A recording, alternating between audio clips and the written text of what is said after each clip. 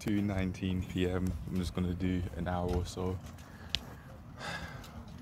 worth of exercise. I'm not gonna record all of it though.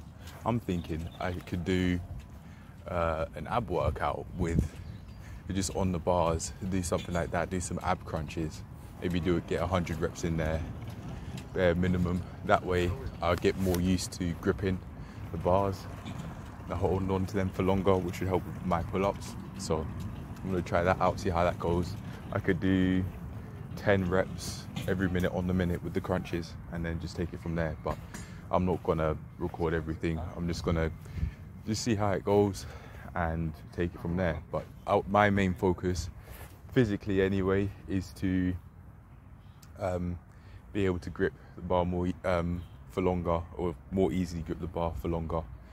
Don't tire out as quickly. That way I find it easier to do pull-ups. I think I definitely need to warm up. My lower back's hurting me.